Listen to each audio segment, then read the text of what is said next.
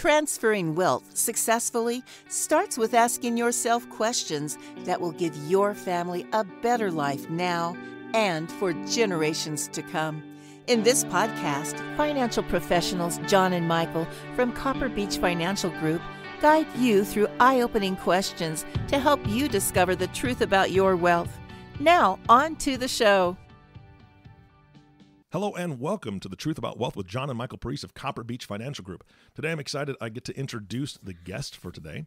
That is Michael R. Harris. He's a CFP, a CLU, a ChFC, and I'm going to have him explain those in a minute. And he is a senior education advisor for the Alliance for Lifetime Income, a nonprofit organization founded to help Americans address the risk of outliving their retirement income. For almost 30 years, he worked as a senior executive in the life insurance industry, collaborating closely with financial advisors, insurance agents, CPAs, attorneys, and their clients to help design financial strategies and solutions for the new American retirement. Michael and John, how are you this morning? Doing great, Eric. How are you? Doing wonderful. Yeah, I love this bio. Living the dream, as we say. There you go, right? I mean, that's all we can hope for. This bio is fantastic. And Mr. Harris, thank you so much for joining us on the show today. No, it's a pleasure. I'm enjoying it. All right. And just for my own sake, because I could get confused, do you mind if I call you Mike? No, you can call me Mike. That's fine. All right. So John and Michael, you brought Mike on the show. Why did you guys bring him on the show today? Well, thanks again, Mike, for coming on. We brought Mike on today to really discuss, as you mentioned, Eric, he is with the Alliance for Lifetime Income. Mm-hmm. And so what we're going to talk about today is income planning, and more specifically, the annuity product and how that can be helpful for income planning. And so I think, and Mike, I'm sure we'll get into this, if there probably isn't a more polarizing topic in the financial world than annuities. So we wanted to have this podcast to really hopefully educate our audience on, what they are, what role they take in income planning, and some of the maybe more creative ways that we can utilize them. So that's why we brought Mike on today. So Mike, maybe we could start off with perhaps maybe the most simple question, but perhaps one that I think maybe even gets lost in the shuffle, so to speak. And really that is, what is an annuity? How would you define an annuity if you were explaining that to an investor? Well, it's, an annuity is really simply this. It's an income stream you can't outlive. That's basically what an annuity was really created to do. And you talk to consumers and or clients and investors, and you say, do you know when the first annuity was ever created? And most of them don't know, but that they were created of a thing called an annua probably about 700 or 800 BC. And what it was the government would pay people just like a stipend every year, an income stream every year for their entire life. If they did something, they won an event, or the Olympics, they used them as a reward in the Olympics. So it's really an income stream. Now, they've changed a lot over the years as far as, what you can do with them, and things like tax deferral and investments and grow your assets. But really, an annuity is meant to do one thing, and that's create an income stream that cannot be outlived. That's it. It's that simple. Yeah, and a lot of times, people you can think about Social Security as being an annuity, or a pension that you may have from a company that you worked for. All of those are sort of varying degrees an annuity, correct?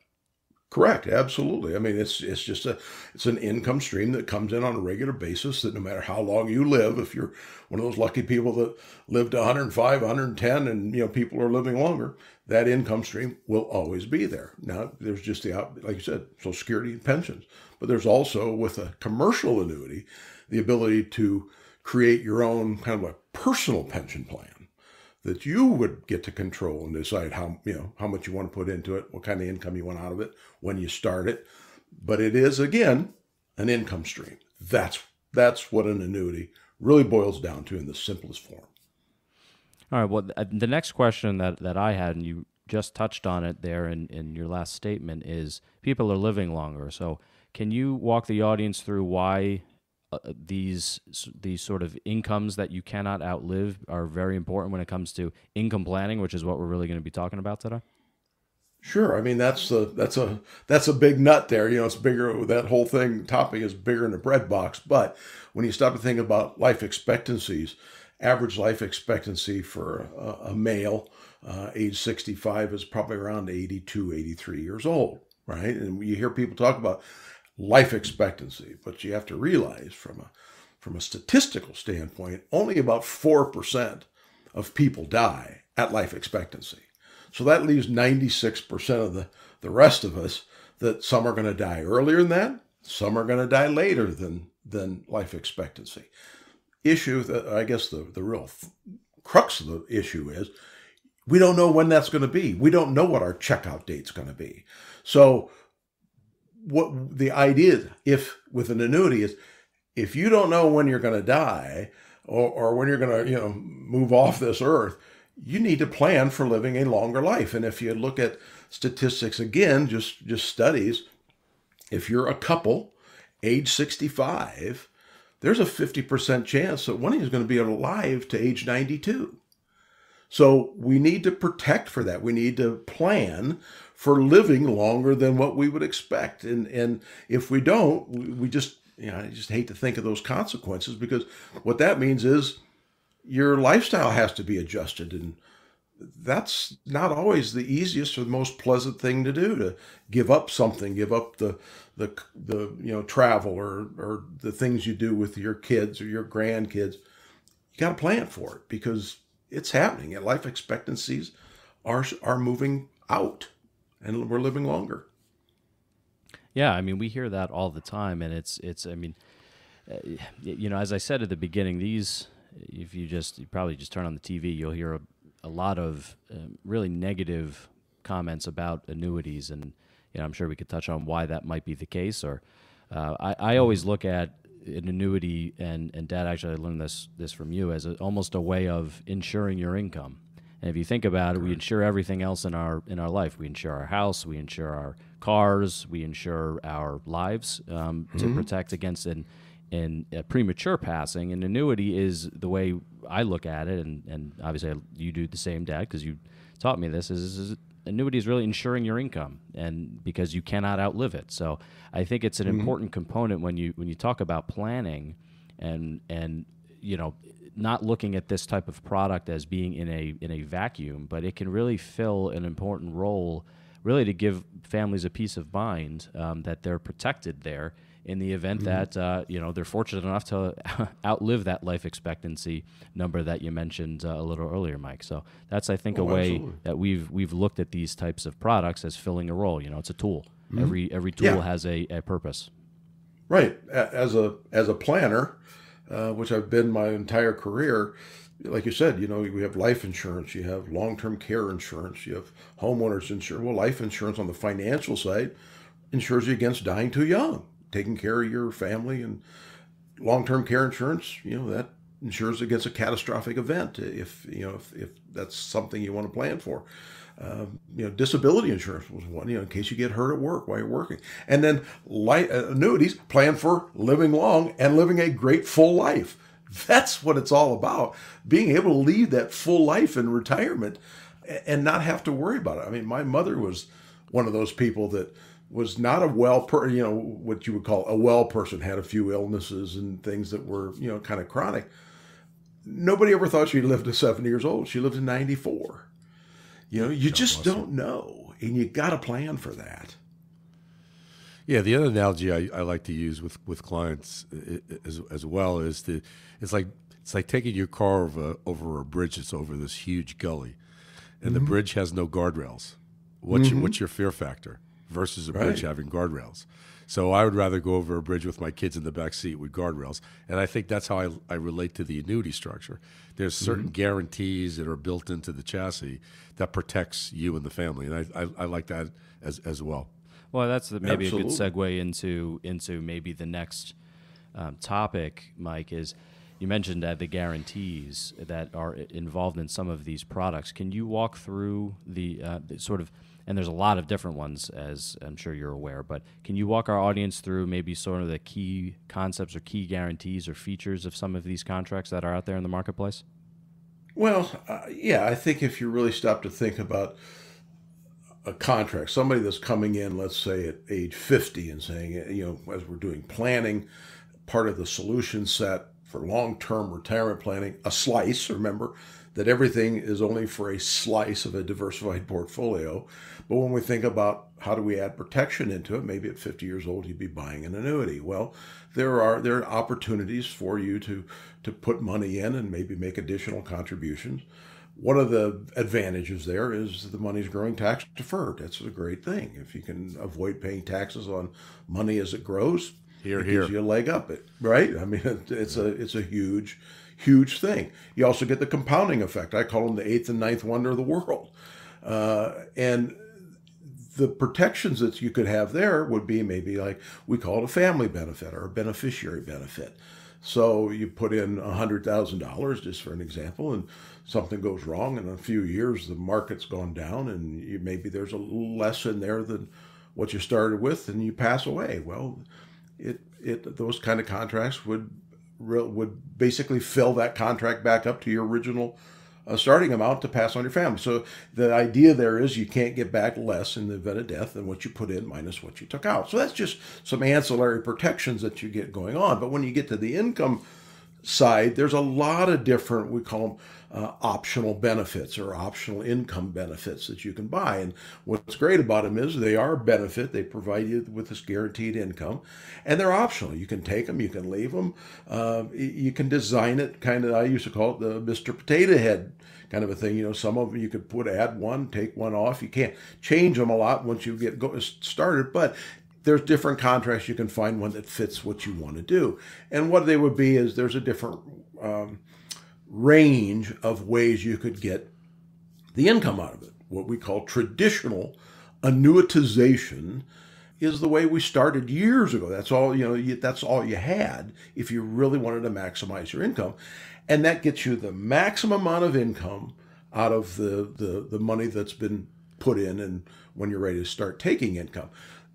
There's the drawback to that, or some people feel it's a drawback, is that when you do that, you're actually buying that pension plan. You're turning your money, converting your asset into an income stream, just like a Social Security you mentioned or a pension.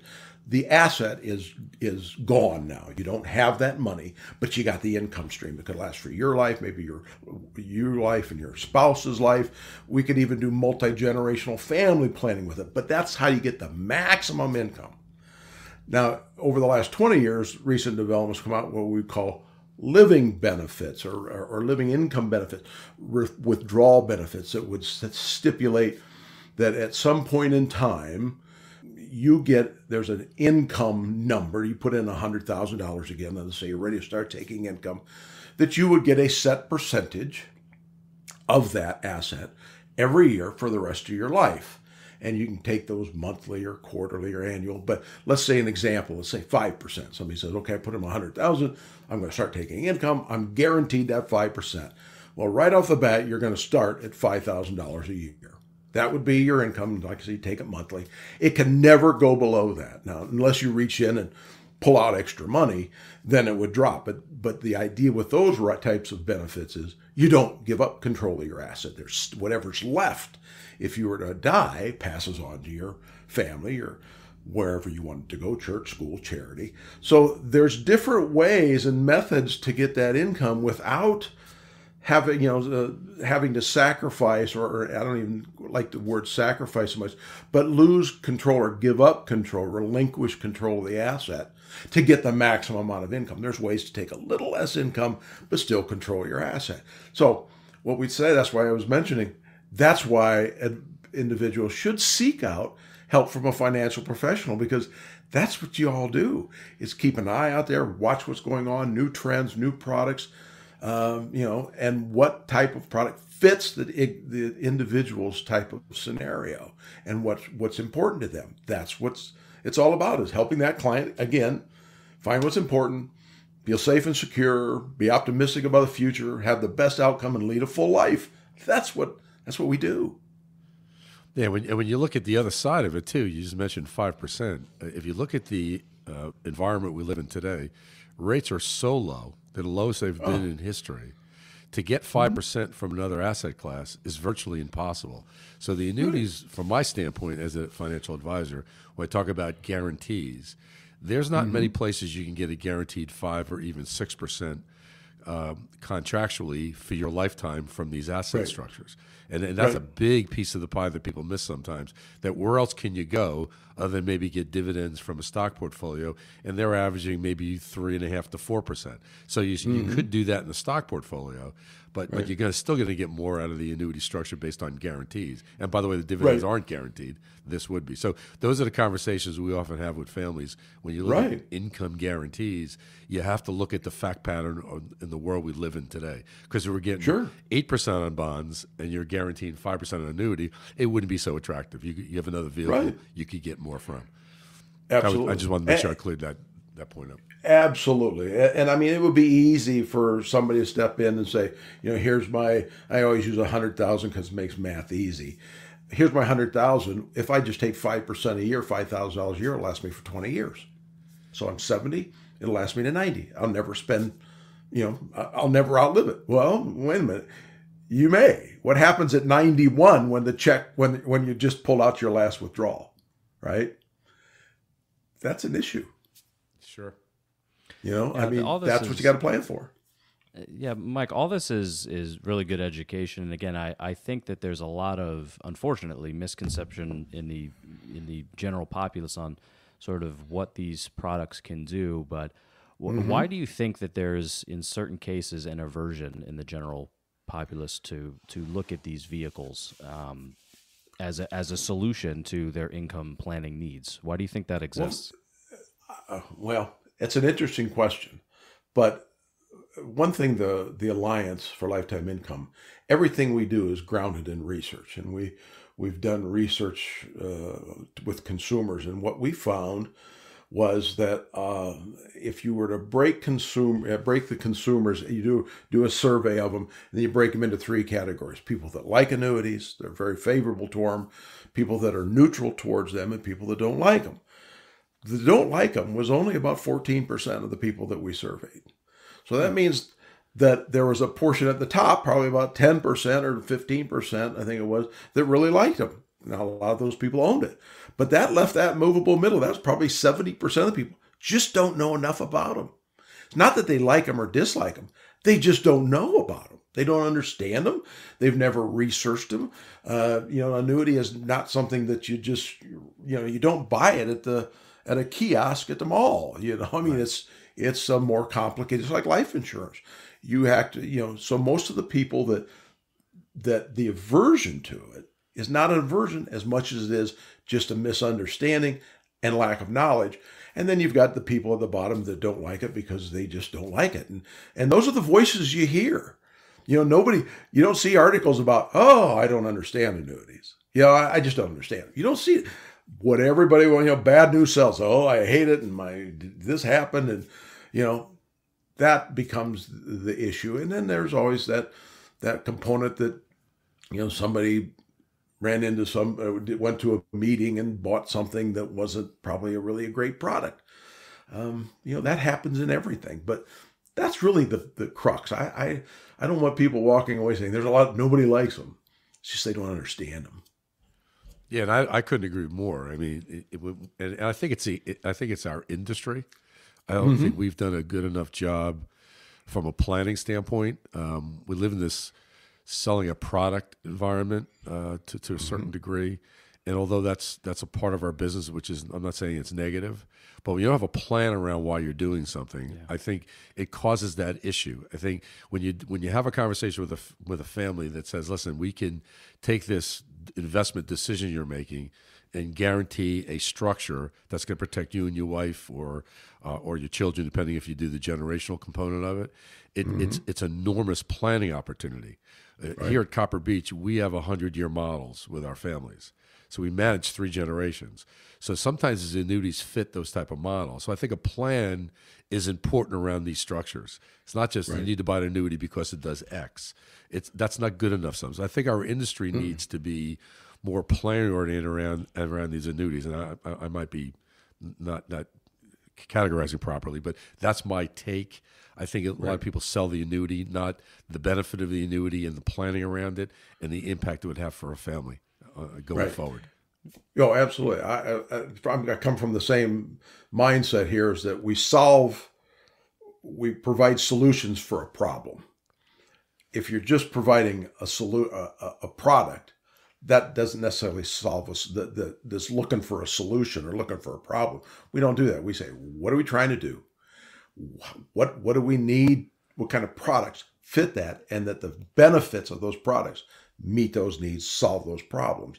And when you say planning, our research shows that only about 20% of the people that we've researched with and surveyed have any kind of plan in place, a real plan. That's not good enough. People need to start. And then there's another 30% that say, well, I've got some kind of a plan, but I don't really follow it real close. That's a mistake. If you don't have a plan, you have no way of telling whether you're getting to your final destination if you don't plan on how you're going to get there. It's crazy. Yeah, it's very unfortunate. We see it all the time in a variety of contexts. It is unfortunate, and I think it's kind of staying with this the annuity and why this through no fault of their own, uneducated populace or investor out there that maybe doesn't really know even what to make of an annuity. I think that's again, to your point, that I think maybe more of the advisor community, maybe a lack of an education, because I think that is, and again, as I mentioned earlier, these are tools. So there's certainly going to be, as you mentioned, Mike, that 10% that maybe just doesn't like annuities, and maybe it's not going to be a fit for them, and that's fine. But I think going through the exercise of and education of what they are and what role they can take is our job as an advisor, to be able to walk a client through that. And then if they decide that they don't want to go with that strategy, then that's fine. But at least they've understood it, hopefully, at what role it takes. And I think that's maybe what I hope to kind of get across today. Yeah, and I think it boils down to how you approach the annuity discussion. And getting back to fees, fees are relative to value. I always challenge my peers to say, fees are irrelevant to value to a certain level. If you can show value of an asset or a structure or a investment strategy, fees are irrelevant. They're not important to the equation because of the plan. Well, we have a family member that has invested some of his retirement savings into these annuity type structures with guarantees that provide him that guaranteed income for life. And I remember him talking to one of his colleagues about the structure, and the colleague of his had mentioned about the fees and them being expensive. And I think you would agree, Mike, if you purchase all of these optional benefits, they are more expensive than what you would probably be able to do in a traditional money management relationship with an advisor, or certainly managing your money on your own. But our family member said, who cares about the fees? I'm getting a guaranteed income stream for the rest of my life.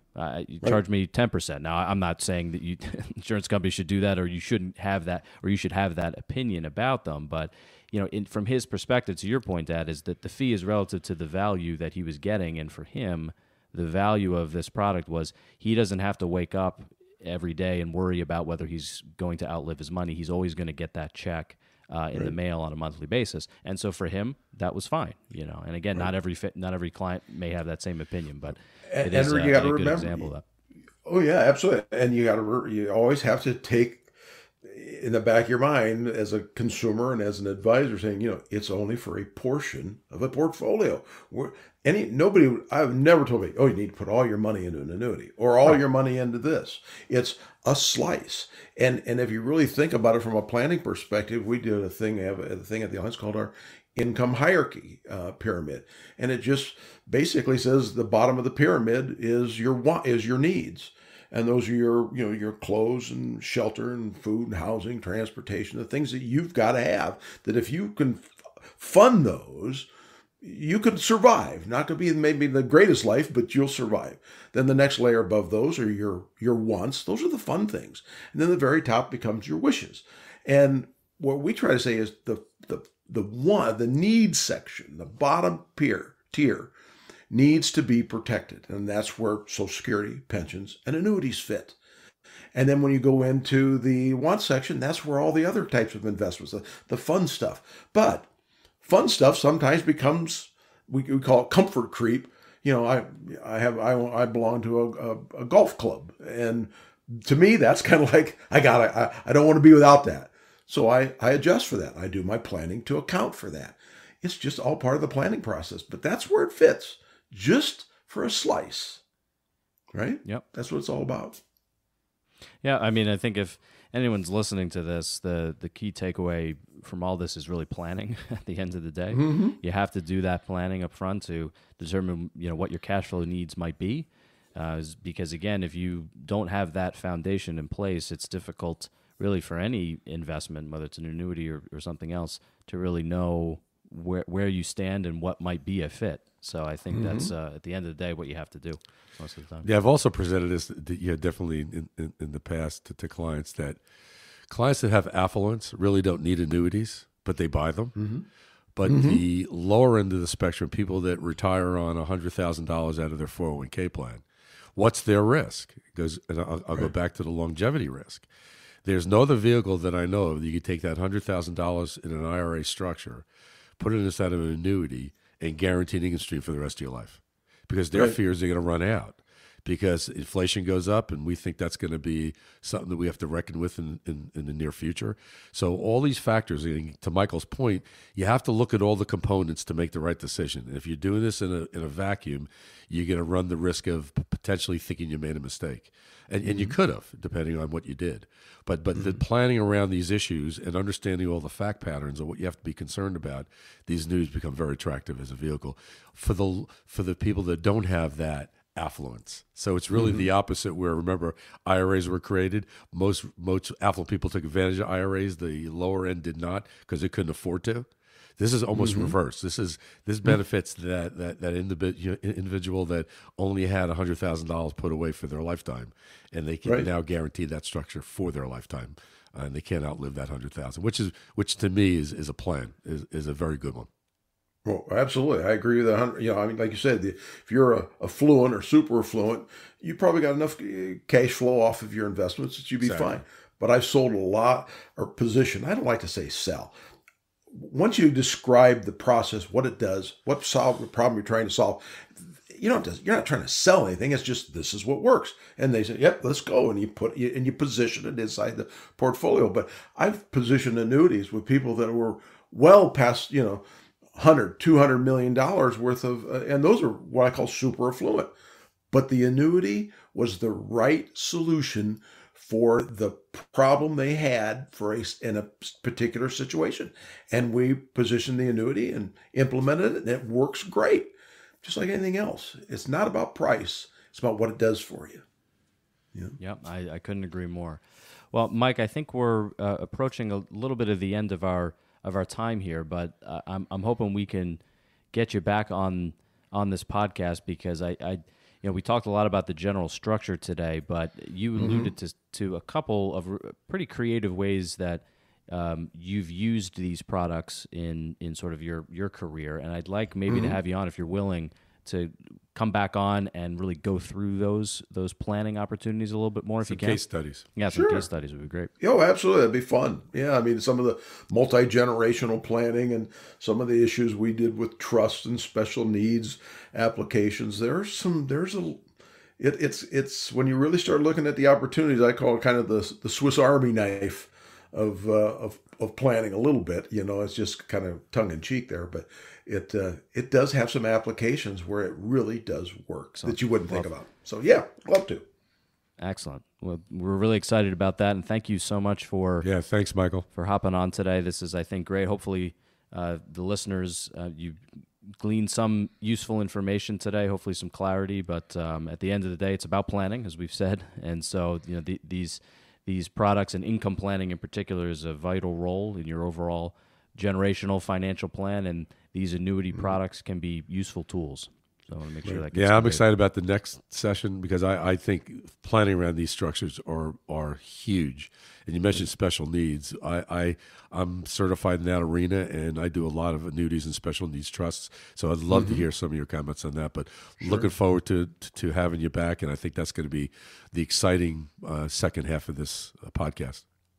Yeah, no problem. That's the sizzle to the steak. Exactly. Thanks again, Mike. Yeah. All right. Thanks, guys. Have a good day. I love the way you put that, the sizzle to the steak. That's fantastic. This is kind of almost a teaser for those that are listening right now. This next one's going to be full of meat. It's going to allow you to kind of put your shoes in this situation. Mike's going to do some case studies. I know, John, you've got a lot of experience that you're going to be talking about as well. And Michael, I'm excited about that next podcast. But I'm sure there are a few people that are like, hey, now that's great, but I want to talk about it now. Guys, how about you give some contact information so that they can reach out to you before that next podcast comes out if they choose?